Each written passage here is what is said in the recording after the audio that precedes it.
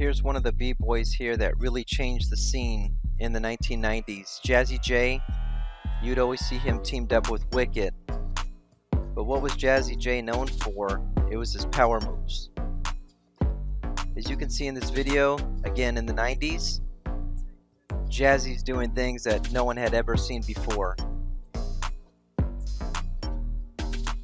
Thomas, one-handed Superman to a 90. Flair, ball bang. He's doing head spins on his hand. Again, Thomas 90, jumping up in the air, bouncing off his hands, hitting poses at the end, capoeira.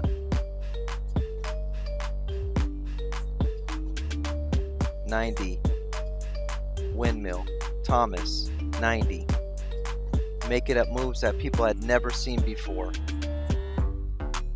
Really, this battle in San Jose in the community center, what this did is it changed people's perspectives in terms of what was real and what can be done. He basically did what people thought was impossible. He made it possible. This battle here, it was the following year at the same community center, but it was actually outside. It was actually pretty cool. They had linoleum on the floor, and you can see Jazzy's a lot more cleaned up now. Again, he was teamed up with Wicked here, but he's doing 90. He's doing his Supermans with one hand. The combos were just crazy, and a lot of them he ended with poses. When looking at the quality of the video, maybe not so good, because at this time it was actually VHS. But you get the idea. What he did right here, they put it in slow motion, but basically he's head spinning.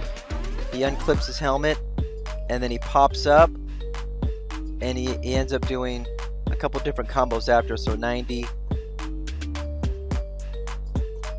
Thomas,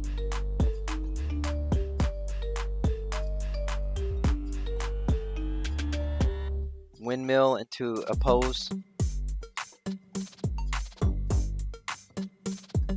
This is a battle that I had not seen before until looking at this video today. But again, we got Jazzy and Wicked here, and now you can see he's kind of moved on from power moves, and he's starting to incorporate some really cool style. But again, back to his power. He did a windmill to a no-handed head spin, to a Thomas, to 2010, to a couple 90s. Now he's got a Thomas, to an inverted 90. Thomas, ball bang, halo.